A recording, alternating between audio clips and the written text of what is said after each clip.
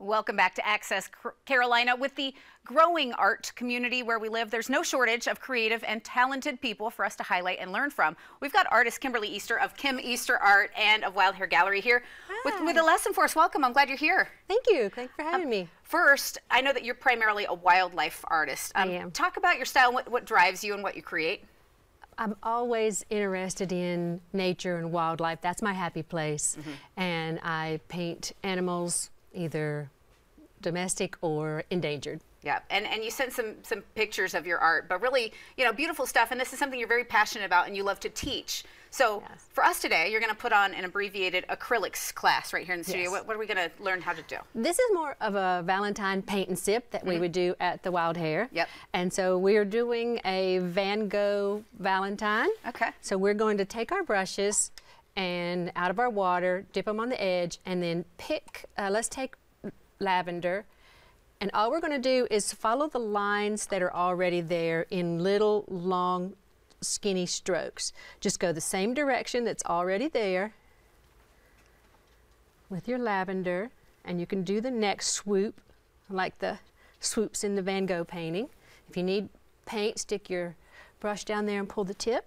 And just in any order where I see Yeah. some need for In the some same, lavender paint. in the same direction as your strokes are going. All right, so far so good. So in your sip and paints, tell me about who comes and shows up and what kind of fun is had when people sign up for these classes and do this actively together. We're very lucky. We have 12 to 15 local artists at any time in the gallery, and half of those teach.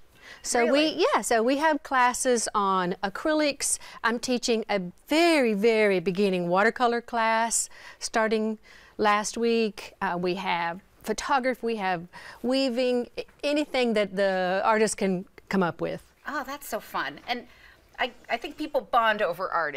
People are talking and they're trading ideas and they're letting that creative energy comes out. What do you tell people who think, you know, maybe I'm not much of an artist, but... Almost all of our classes are aimed at beginners. And almost all of our classes have supplies included. So you don't have that outlay of $300 and maybe I don't like it. There you go. So not much of a commitment there, and you end up having a No. lot of fun. What's your favorite kind of class to teach? I'm sure you know you've got a lot of areas. whenever you're ready, you can switch to pink. Okay. I prefer teaching the beginning acrylic and oil classes. One thing we learned in COVID was we really enjoy small classes anymore. So a lot of our classes are only 3 or 4 people, or we'll do a class for a family.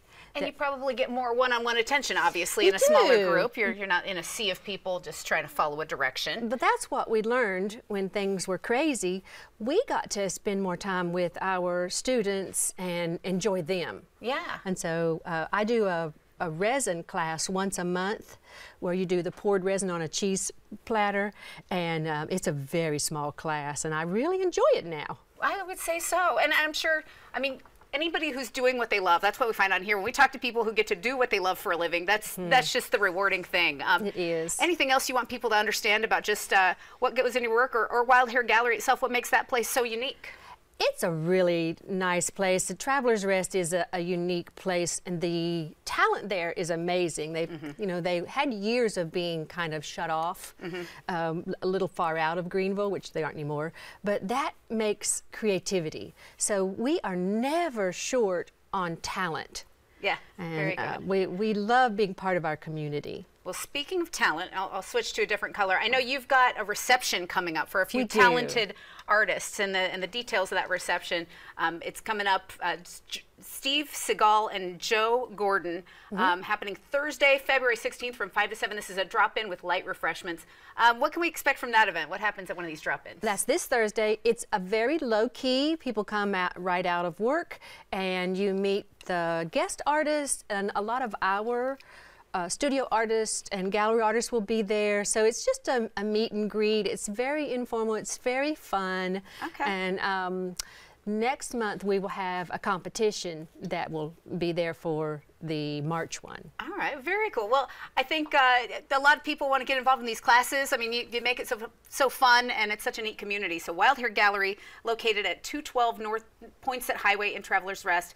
And Kym, for anybody who wants to follow you, they check out the website, KymEasterArt.com. We're linking that to ours at AccessCarolina.com Thank you. too. Kym, thank you very much. We appreciate it. It's wonderful to be here. And yeah, those turned out really great. We're sending over to meteorologist Catherine Noel. What do you think? Impressed. So impressed. Yeah, I think it's cool. It's no